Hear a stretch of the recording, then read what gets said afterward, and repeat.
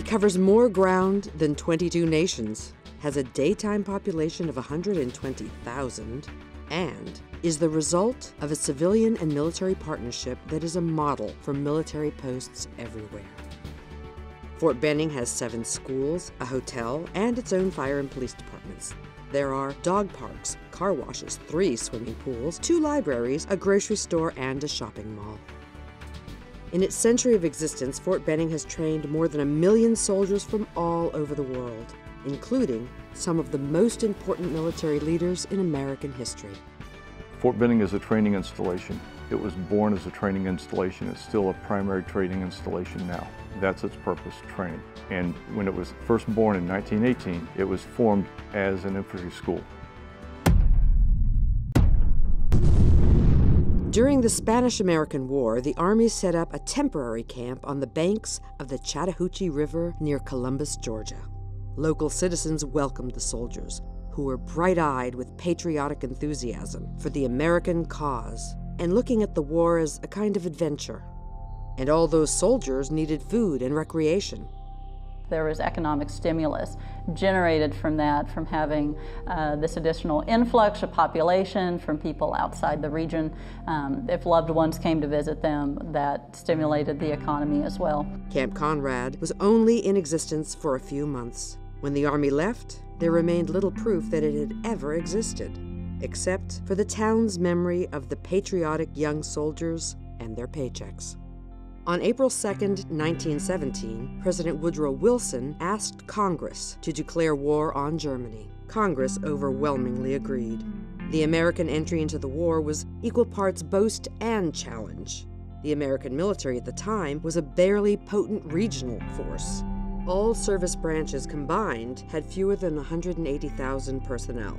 The U.S. Army was only the 11th largest army in the world, smaller than the armies of Turkey and Bulgaria. When World War I began, it changed everything.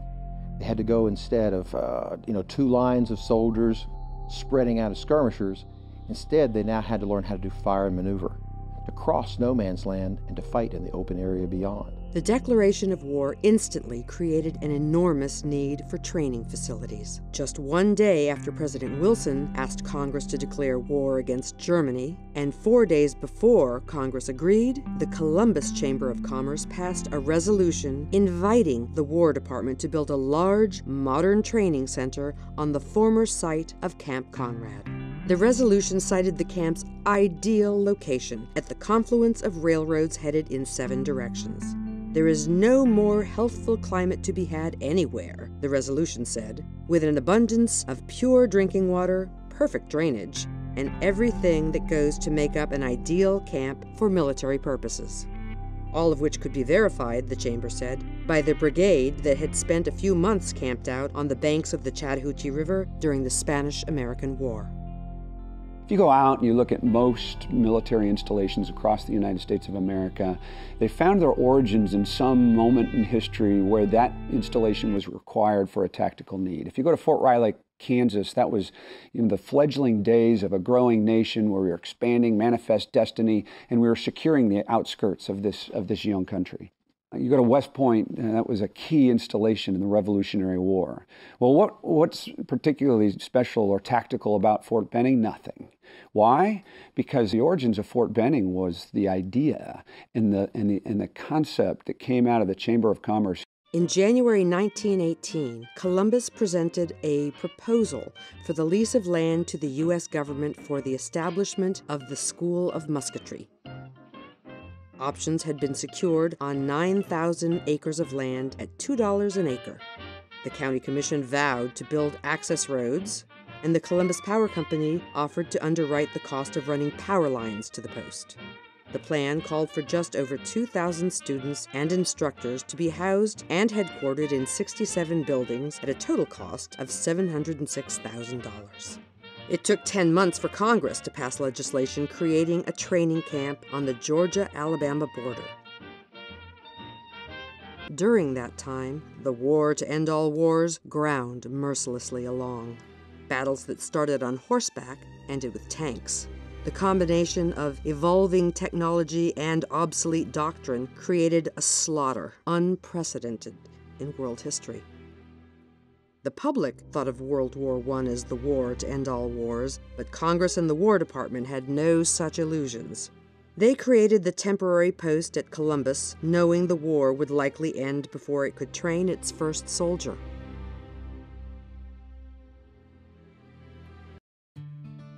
The War Department named the outpost Camp Benning for Brigadier General Henry Louis Benning. A native of Columbus, Benning led Confederate troops into battle at Manassas and Antietam. He earned the nickname Old Rock after having 2 horses shot from under him at Chickamauga. When the Civil War ended, he returned home to practice law, and he's buried in Linwood Cemetery, just a few miles from the fort that would bear his name. In 1919, the Army purchased the former Bussey Plantation, Riverside, and moved the main cantonment to its present location south of Upatoy Creek. The plantation's main residence, which remains largely unchanged, is known as Quarters 1 and has been the home of every Fort Benning commanding general since its purchase. The enlarged Camp Benning covered roughly 115,000 acres, providing varied terrain for training. The cost of construction was just over $5 million. The first transfer of troops from Fort Sill, Oklahoma, arrived at Camp Benning in October 1918. They could not have been impressed by what they found. It was rough. This was a very dusty area and a very muddy area. It depends on how bad it's raining. Very hot and very cold in the winter because most of the soldiers did not even have buildings. They had to live in tents. Families of soldiers, they lived in tents too if they were lucky enough to get them. Like every other military installation in the post-war period, Camp Benning's existence was tenuous. There was never enough money for proper training. Buildings under construction languished through long delays. There is a legend that the camp was saved by the actions of a single construction quartermaster. That quartermaster apparently liked the rugged life at Camp Benning because when he received orders that he should salvage the camp's half-built buildings, he misunderstood, apparently deliberately. What they probably meant was to disassemble and salvage the wood. But the constructing quartermaster of Fort Benning, with the appropriate command allowances, looked it up in the dictionary, said salvage means to save. So he said to everybody, let's paint these buildings. The spruce-ups slowed the process and gave the camp more of a sense of permanence and bought time for Congress to consider the destiny of a post that had such strong local support. That's a sly way of kind of buying some time to where Congress would see that we're really committed and would maybe come around to saying, this is it, we're buying into Fort Benning. And that's what happened. Buy in or not, the newly designated fort remained primitive in the extreme. There was so little housing on post, one officer's wife advised newcomers to exaggerate the number of children in their families in hopes to increase their chances of being assigned something besides a tent to live in. Bring your own children to the interview, she said, and if you can, borrow a few more from your friends. We had come through World War I, and that was the war to end all wars. There was never going to be another war. So their soldiers on post focused on 2 things: building places for their families to live and fitness, which was interpreted, fitness meant sports. Officers focused on polo, and their wives were expected to maintain a busy social schedule. Enlisted men spent as much time on construction projects as they did on training.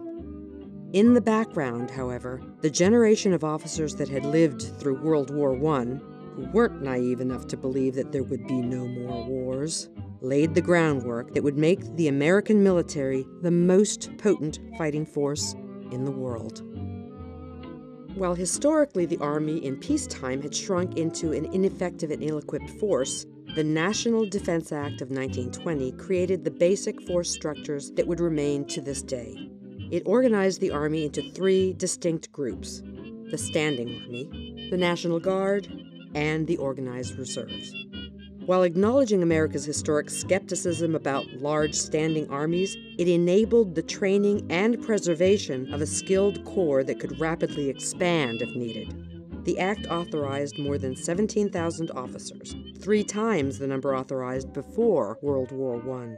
That large number made it at least theoretically possible to expand the Army quickly while leaving in place an experienced officer corps.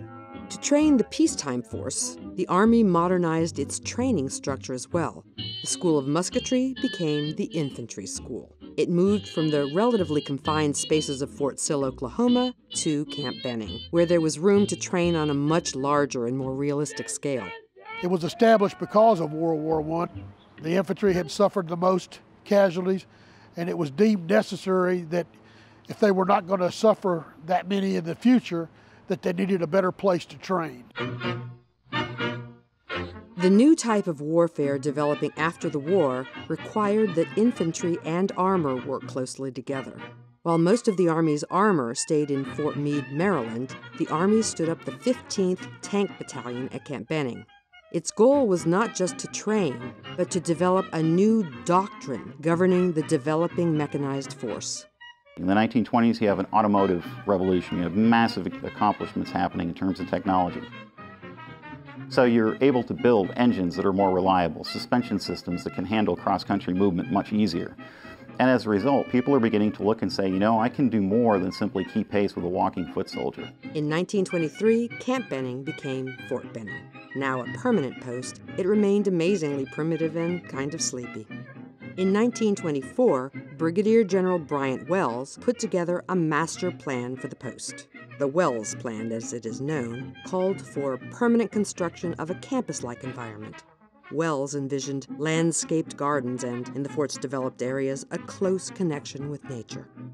The Army, of course, had a ready supply of laborers, enlisted men who were put to work.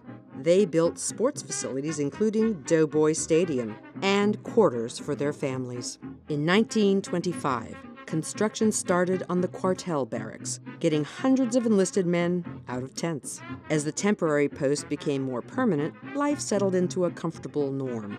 Soldiers trained, kids went to school, wives groomed and rode horses around the post, and the officers honed their polo skills. The fort and the town of Columbus fruitfully coexisted. There aren't many more important figures in the 20th century than George C. Marshall. He's well known for having served as Army Chief of Staff during World War II and Secretary of State in the war's aftermath. His Marshall Plan rebuilt Europe as a bulwark against the advance of communism. Why must the United States carry so great a load in helping Europe? The answer is simple. The United States is the only country in the world today which has the economic power and productivity to furnish the needed assistance. He won acclaim for his planning of the Battle of Cantigny, the first significant American victory of the war. But in 1927, as a young lieutenant colonel, Marshall took a decidedly unglamorous role of assistant commandant of the infantry school. And his officers revolutionized infantry training, turning Fort Benning into the most important incubator of military talent in the world. He was shaped by the outcomes that he saw in World War I, the horror of casualties in World War I, and he was committed to not allowing that to happen again. And he wanted to get away from this idea that training for war was just rote compliance with formational movements, and instead that it is a profession that requires education and a thinking man's art. And he introduced that into the school. And so we can trace most of our professional military education back to George Marshall when he was here as a young officer. In what became known as the Benning Revolution, officers trained at Fort Benning were subject to an entirely different kind of training. Gone were the repetitive drills that dated back to the Revolutionary War. Instead, the infantry school subjected its students to deliberate stress designed to test their ability to function under fire. Marshall added unpredictability to their exercises. Maps with incomplete and even wrong information, sudden disappearances of entire units, breakdowns of equipment and weapon systems. He would put stress and change things because he wanted these leaders to understand that the enemy has a vote. You don't have all the information that you need to make decisions and lead in combat, and that you have to change and make those decisions yourself, not from a formal plan, for what you see right in front of you. It was a whole new kind of training, and it produced a whole new type of officer. Graduates of the infantry school could think on their feet in a way that earlier officers couldn't. They oriented toward an objective rather than pre-planned choreography of battle. They learned to build battle plans with flexibility for the unexpected. And when predictably the unpredictable things happened, they learned to act with confidence, quickly adjusting their tactics to best serve the mission. During the time that George Marshall was the assistant commandant at Fort Benning, what became the height of no money being spent by Congress on the military, immediately followed by the Great Depression. He said, well, we don't have much money to spend on weapons right now, or on big training exercise, so let's develop our seed corn and make sure our leaders are ready for the future. In the decade before World War II, the war that was never going to be fought, more than 200 future generals passed through the infantry school as either students or faculty. We're not really sure if it's a true story or not, but the myth is that Marshall kept a little black book. And what he did is he wrote down who were the rising stars, who he could depend on in the future. The list was a who's who of effective battlefield leadership. Dwight Eisenhower, George Patton, Bedell Smith, and Omar Bradley. For a world that was never going to go to war again, the 1930s were a time of incredible military innovation. All over the world, armies and air forces developed and deployed new technologies and doctrines. In 1932, the War Department combined the infantry and armor schools. The effect was an even more coordinated mechanized force and a lot more activity at Fort Benning. Also adding to the activity on post was the establishment of the Civilian Conservation Corps camps. The CCC was a government jobs program to fight unemployment in the Great Depression. All over the country, the Conservation Corps worked building lodges in national parks, carving roads and trails in national forests, and building public facilities that may or may not have been necessary. Working with other New Deal agencies, the Army undertook nearly $7 million of construction at Fort Benning. The work paid $1 an hour for skilled laborers and 40 cents for unskilled. The post quartermasters overseeing the construction took pains to procure as much of the labor and materials locally so the economy of Columbus would benefit directly from the growth of the post. The sprawling infantry school building, now known as Ridgeway Hall, was built in 1935 at the center of the post. It was placed there as the bold embodiment of Fort Benning's rise. Once merely an encampment, then a temporary outpost, and finally a permanent but underfunded fort struggling to find its mission, the post that had started as a Chamber of Commerce development project was ready to assume a critical role in the greatest drama of the 20th century. World War II started years before the United States got involved.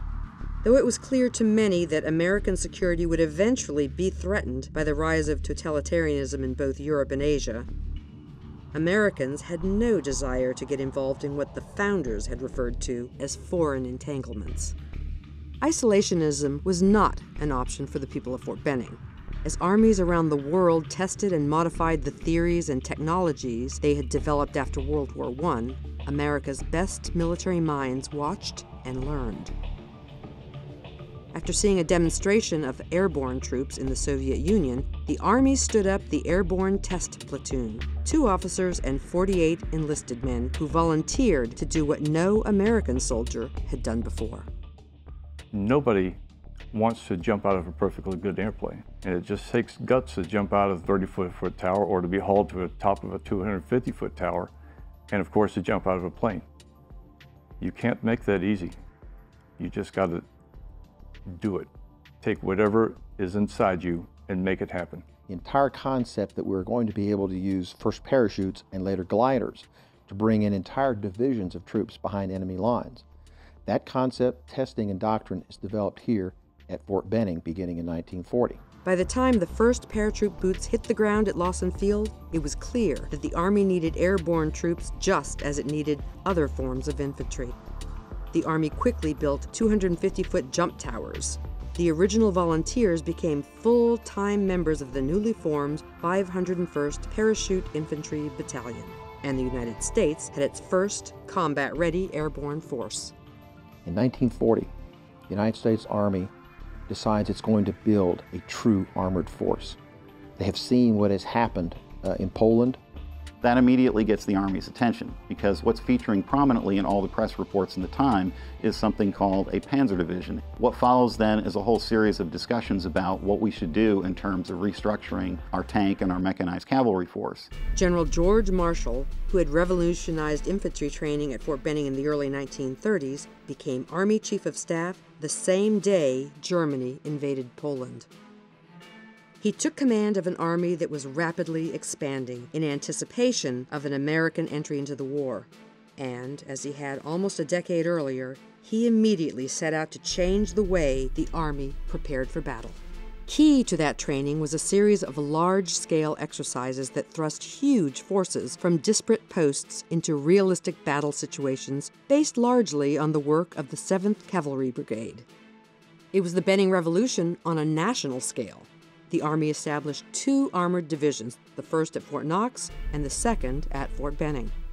Nicknamed the Hell on Wheels Division, the 2nd had as its assistant commander Colonel George Patton, one of the young officers Marshall had noted while in charge of the infantry school. 5 months after his assignment to the 2nd Armored, Patton received his first star. This is his opportunity to take tanks, scout vehicles, armored infantry, infantry in half tracks, artillery, etc., and try to build the American armored force. He knew what was ahead, had some idea of what was coming, and so he would gather his soldiers out there at Sand Hill in the Harmony Church area to lecture them about the macabre nature of war, and it was one of his soldiers that referred to him as that old blood and guts, and it stuck. In 1940 and 1941, the Army held a series of exercises commonly referred to as the Louisiana Maneuvers. 400,000 soldiers organized into 19 divisions. Spread out over thousands of square miles, it was the largest military exercise in American history and a real-world test of all the Army thought it knew. It was a test of the Army's overall readiness for combat, because by 1940, it was no longer a question of if we get into the war, it was when. The second thing it did was to serve as an acid test of the notion of massing large tank units together. Fighting for the Blue Force, Fort Benning's 2nd Armored launched a 3-day, nearly 400-mile flanking maneuver into Texas. Patton's tankers moved so quickly they overran the Red Army's 2nd Air Task Force headquarters, taking the entire staff prisoner. In November 1941, returning from Louisiana, Patton gathered his troops to give them grim notice. "This is the last time," he said. "You will fight with blank ammunition. The next time we meet, the bullets will be real."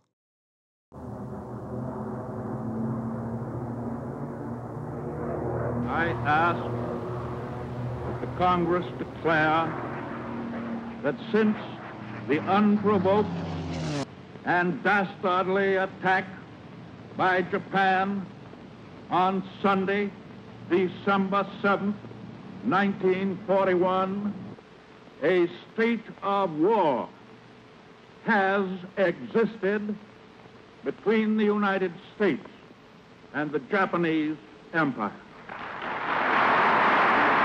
At Fort Benning, the experienced units, which for 2 years had been training in as real of conditions as any peacetime Army could create, prepared for fast deployment. Overnight, life on the post changed. It was as if the world had sped up. Everything seemed more important, more immediate. Fort Benning had been created to train soldiers, and with the United States at last drawn into World War II, there were going to be hundreds of thousands of soldiers to train.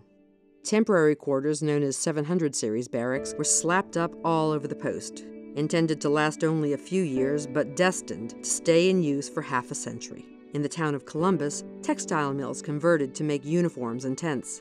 Local residents took in the families of soldiers and created recreational activities for boys away from home for the first time. There's an explosion of activity in the city of Columbus. You see even more than before the establishment of services for troops and for their loved ones.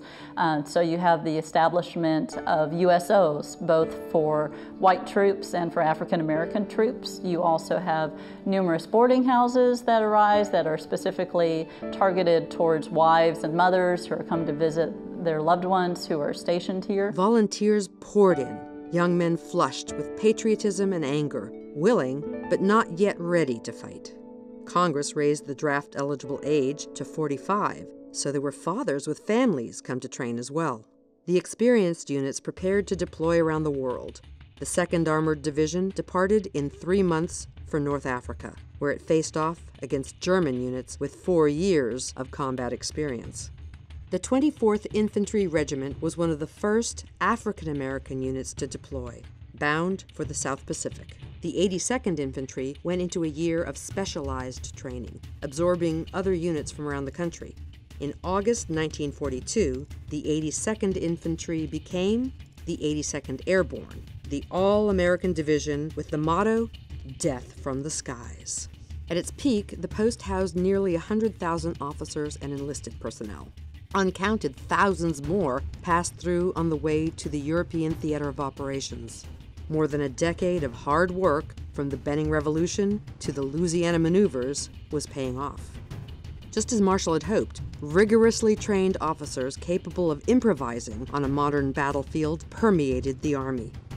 They were followed by thousands upon thousands of new recruits trained using methods developed back in the days when the public imagined war to be a thing of the past. And back at home, the post and the surrounding community came together to support the families separated by war, solidifying around the wives and children left behind. We were outgrowing our facilities because so many soldiers were coming through Fort Benning, not only to train, but en route to Europe. The Army had about 270,000 soldiers before the war. At the time of the Japanese surrender, that number was 8.2 million. 318,000 soldiers and airmen died. More than 500,000 others were wounded. The Army before the war had 10 divisions and a mechanized brigade. By then, it was 91 divisions strong. What had been 2 armored divisions in 1941 became 16 by 1945. The infantry school graduated 59,000 second lieutenants. The fort trained more than 600,000 infantry soldiers and 118,000 paratroopers. Post hospitals treated 36,000 wounded a year, and 17 Fort Benning OCS graduates received the Medal of Honor. When the war in Europe ended, it was an old Fort Benning hand who stepped up to sign the German surrender documents. General Walter Bedell Smith, one of the young officers George Marshall had noted during the Benning Revolution, signed on behalf of the Anglo-American forces.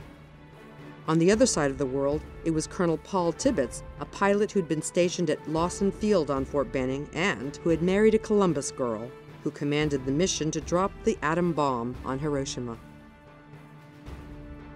The war ended 9 days later.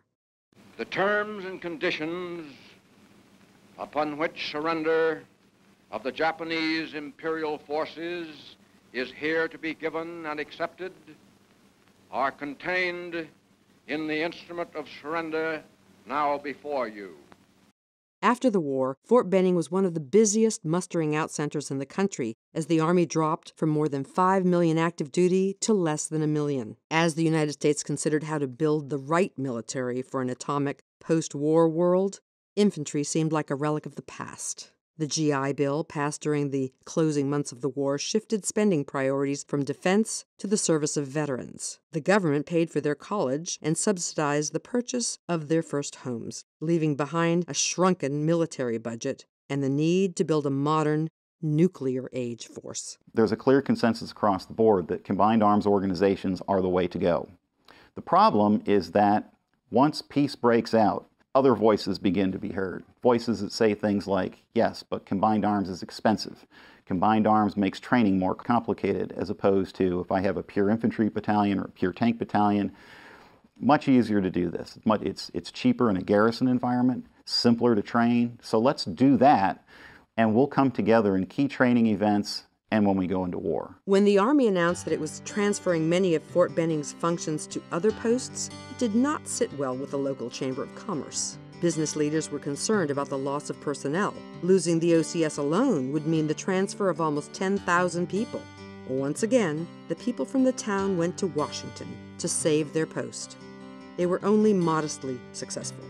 The good news was that, contrary to local rumor, Fort Benning was not going to close. The bad news was that the Army would go ahead with its reorganization, moving units and even the post's narrow-gauge railroad known as the Chattahoochee Choo-Choo to other posts. For the sake of the economy, the Army combined the post headquarters, the infantry school, and the infantry center into a single command. The Air Force broke off from the Army as an independent service, and then recombined with the Army and the Navy into a unified Department of Defense. In the late 1940s, the outflow of veterans into civilian life stabilized, and Congress instituted a peacetime draft to provide the troops necessary for national defense. For the first time since the end of the war, the number of soldiers in tactical training units at Fort Benning increased. Columbus had always had a productive and supportive relationship with the post, but Phenix City across the border in Alabama was something of an evil twin. It had gone wet after the end of Prohibition while Columbus stayed dry. It earned its reputation as a place of sin, and locals referred to it as Sodom and Gomorrah. Our soldiers were regularly abused. They would go over for a few drinks and end up tossed in jail, tossed in the river, that really did happen, or beat up and all of their money was taken from them. The Secretary of State called Phenix City the wickedest city in America, and local legend has it that Patton had threatened to flatten the whole town with his tanks. It got so bad that Albert Patterson, a crusading attorney running for Attorney General on the promise to clean up Sin City, was assassinated as he left his office. A jury later convicted a local deputy sheriff of the crime. A few weeks after the killing, the governor of Alabama declared martial law. In time, prosecutors handed down more than 700 indictments of corrupt law enforcement officers and elected officials, and business owners with ties to organized crime. In June 1950, North Korea invaded South Korea. In August, the Army called up 62,000 reservists. In anticipation of casualties, the post hospital added 2,000 beds. And all of a sudden, the cry goes up, we need infantry leaders. And they had sent OCS away from Fort Benning, Officer Candidate School, away from Fort Benning, out to Fort Riley, Kansas. And very quickly they decided that they needed to bring it back to Fort Benning again and began to turn out well-trained infantry officers to lead the fight over in Korea. The number of infantry school classes skyrocketed from 104 in 1950 to 247 a year later. In addition, the Army, which had deactivated its 6 Ranger battalions at the end of World War II, decided to bring back the Rangers. What they did is they stood up Ranger companies in Korea for the Korean War. The companies were created in South Korea after the war had begun, but they needed replacements, and they also needed to get better training. So they created a Ranger course here in 1950 at Fort Benning. The first class of Benning-trained Rangers graduated in November 1951. 2/3 of the graduates were assigned to units and shipped overseas. The others stayed at the fort to train the next group. Korea was a different kind of war. It was not a win-at-all-costs war the way the war against fascism had been. Nuclear weapons, the most powerful in the world, were considered too terrible to deploy. Korea was cold and mountainous and remote. Secretary of State Dean Acheson put it this way: if the best minds in the world had set out to find the worst possible location in the world to fight this damnable war, the unanimous choice would have been Korea. A year after it began, it bogged down into stalemate. Meanwhile, back at Fort Benning, the post kept producing troops and caring for wounded. The town of Columbus continued to care for soldiers far from home as if they were native sons.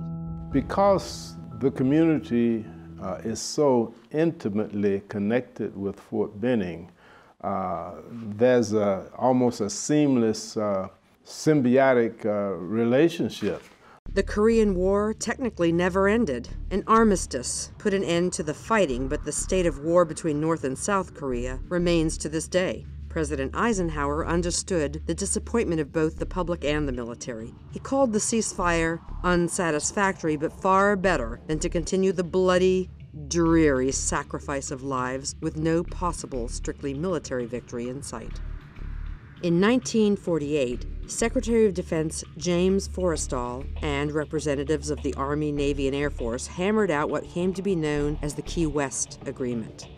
It defined the division of air assets between the military branches. With severe restraints on aircraft size and weight, the Army could maintain airplanes and helicopters for reconnaissance and medical evacuation. The Army started helicopter training soon after, but chafed under the agreement's prohibition against arming its aircraft. It seemed almost ridiculous that the United States Army would be unable to arm its aircraft. Brigadier General Carl Hutton, commandant of the aviation school at Fort Benning, put it years later, mobility was important, but armed aerial weapons platforms were more important. In 1953, the Defense Department lifted some of the weight restrictions on Army helicopters while maintaining a 5,000-pound limit on fixed-wing aircraft. For all intents and purposes, this put the Army on a helicopter-only path. The last Air Force assets moved off Fort Benning in 1955, and the Army created the Airborne and Army Aviation Department of the Infantry School. The central organizing principle of the time was the atomic battlefield, war that included tactical and strategic nuclear weapons. That necessitated larger numbers of support troops and few warriors at the tip of the spear. Doctrine shifted to smaller, dispersed forces that could function independently. The ability to move quickly around the battlefield became critical. Not surprisingly, the Army aviation emphasis in the 1950s was mobility. Officers thought of helicopters as airborne jeeps and focused development and training on getting infantry and airborne troops quickly from one place to another. In general, however, the 1950s were a quiet time at Fort Benning. President Eisenhower shrank the Army from 1.5 million soldiers when he was elected in 1952 to under 900,000 when he left office in 1961. The major construction projects on the fort were the construction of the Fort Benning Officer Candidate School Hall of Fame and the Infantry Museum. The relationship between the post and Columbus flourished. More than 9,000 military families lived off-post, intertwining the community and the fort. The commander of the infantry school attributed that close relationship to the fact that Fort Benning soldiers owned property in the town, attended local churches, played on local ball teams, and participated in scouting alongside the civilians. In 1959, more than 12,000 students from 38 nations passed through the infantry school. Fort Benning under George Marshall had once seated the whole of the United States Army with officers trained under the Benning Revolution. In the 1950s, it started to feed the armies of America's allies in the same way. We also have international military students from a number of our partner and coalition nations that also participate in the small group learning experience that we do here. You might find, for example, someone from one of the African nations sitting in class with us, someone from the Balkans, someone from South America, Central America. Exercise Swift Strike, the largest American military exercise since the Louisiana maneuvers, took place in 1961. The maneuver area covered 50,000 square miles in South and North Carolina.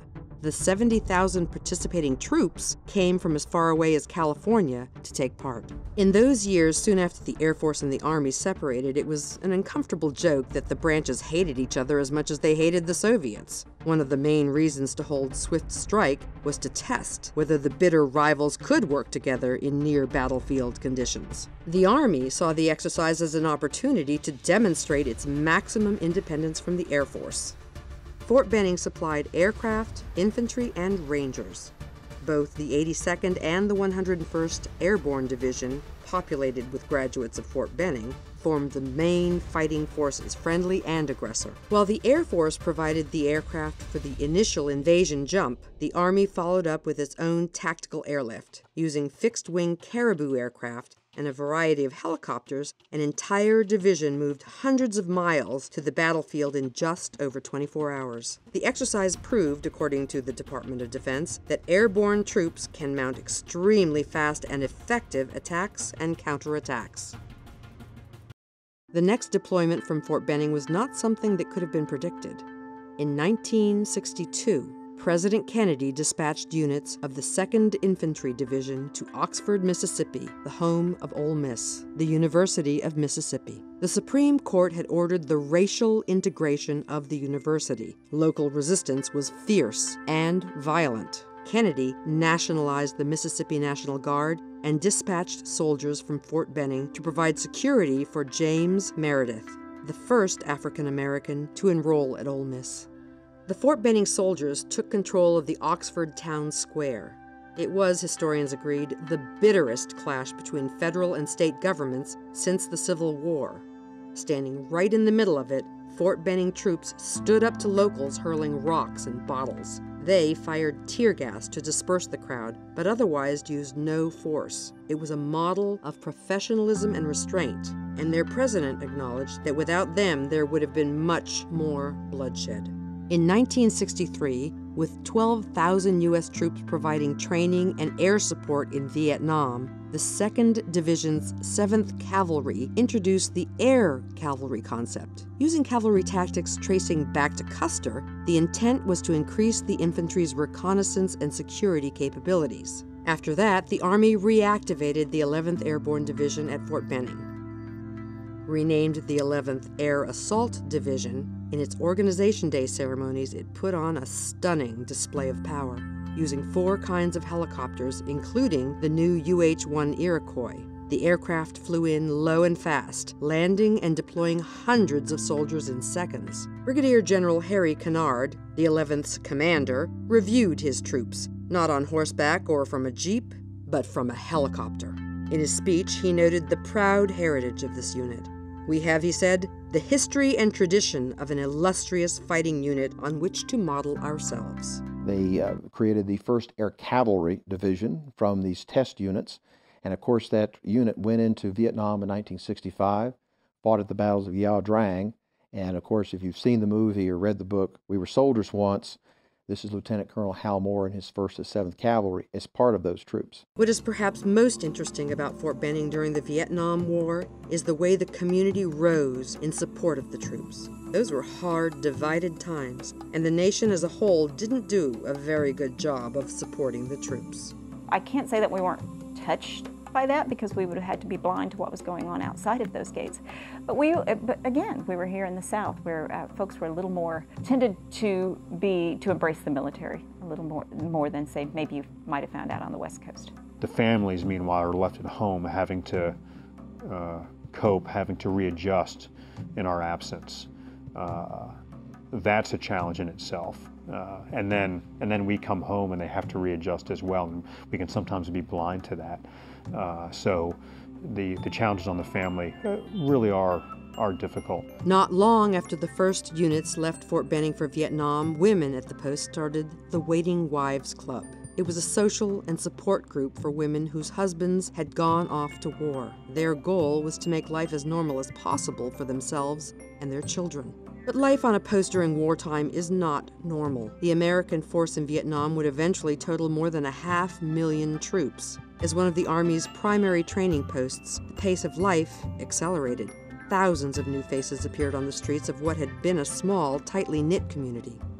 At Benning, 1,300 draftees a week arrived for basic training. The paratroop school was busy working on new concepts of air mobility. Inevitably in wartime, bad news starts to arrive from the battlefield. The Army's policy was that notice of battlefield deaths would go out to loved ones by telegram, a process that struck the Waiting Wives Club as cold and impersonal. Julia Moore, whose husband, Colonel Hal Moore, had shipped out with the 1st Cavalry Division, was horrified seeing telegrams delivered by cab drivers. She and the Waiting Wives lobbied the Army to change the procedure. She said this will never happen again. She changed the way we take care of families because of what was happening in the Vietnam War. As the soldiers of Fort Benning had so often changed the way the Army fought, the Waiting Wives changed the way the Army dealt with families of the fallen. The Army formed casualty notification teams, chaplains and officers dispatched not just to notify, but to comfort. They also made sure that a good crowd showed up for every military funeral in the area and raised money to help Vietnamese orphans.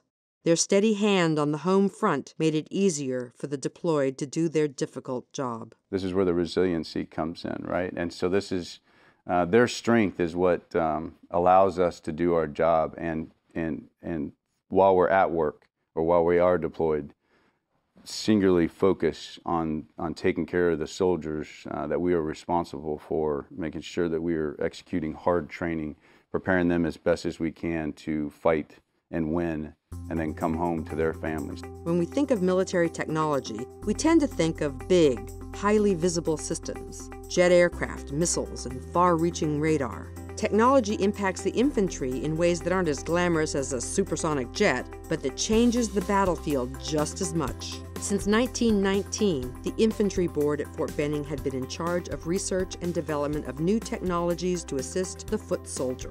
In 1969, the board recognized its 50th anniversary.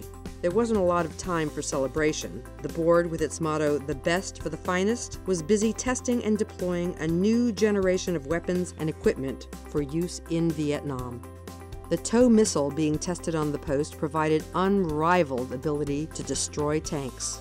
A new grenade launcher, lighter and with more range than existing launchers, would add punch in close battles. Night vision devices did what seemed impossible, giving individual soldiers the ability to see in darkness.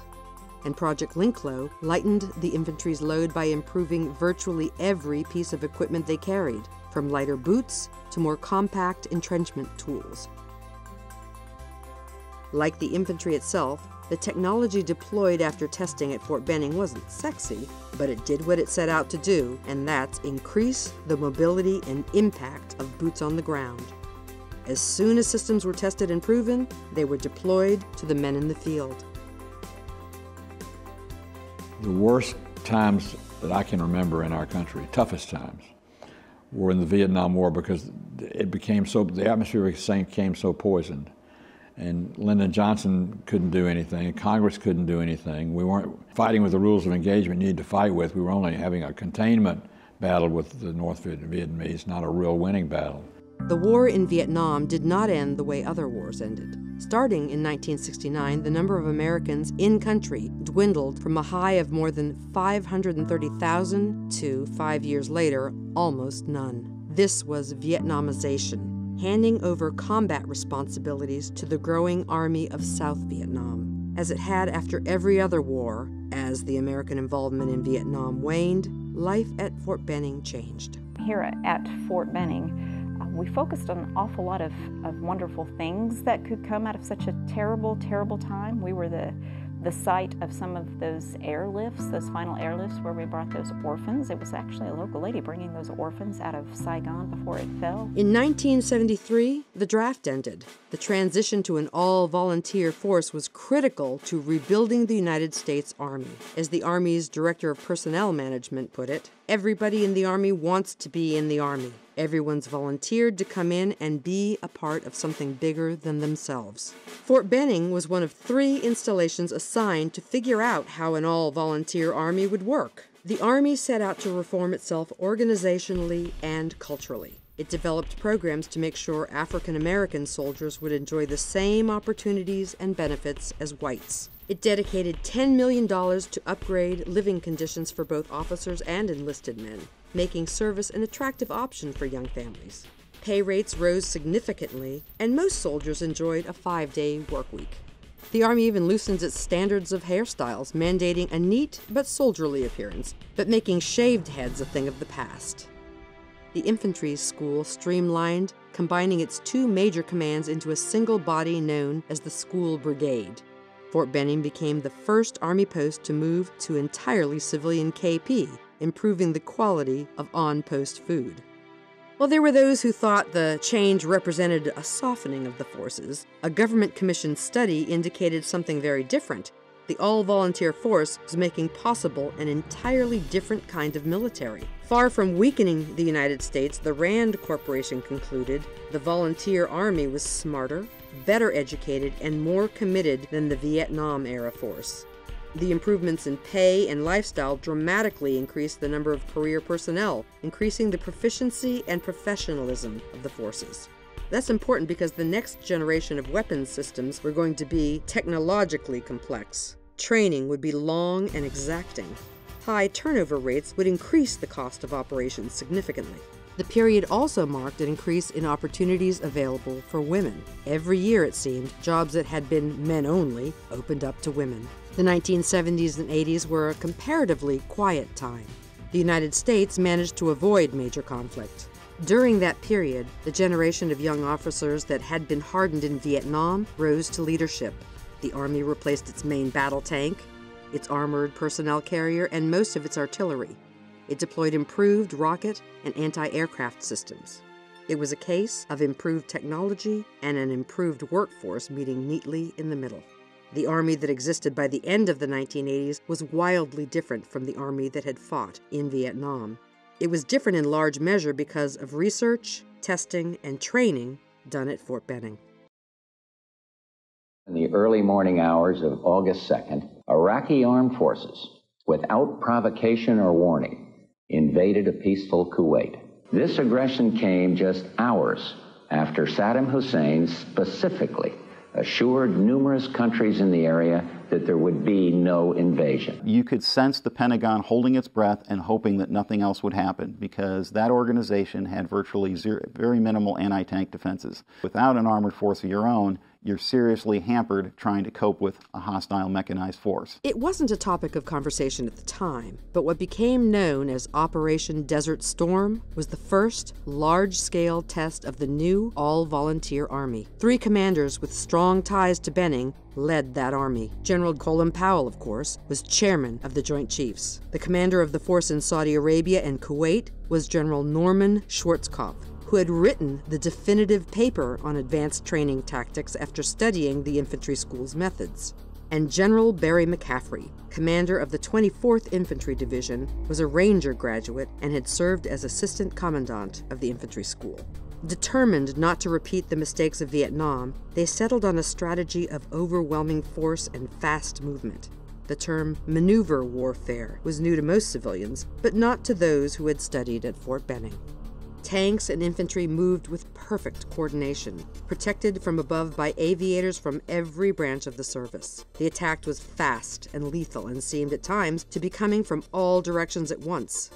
The Iraqis were stunned into immobility, and the few who tried to escape back to Baghdad became targets on the notorious Highway of Death. The war took 100 hours.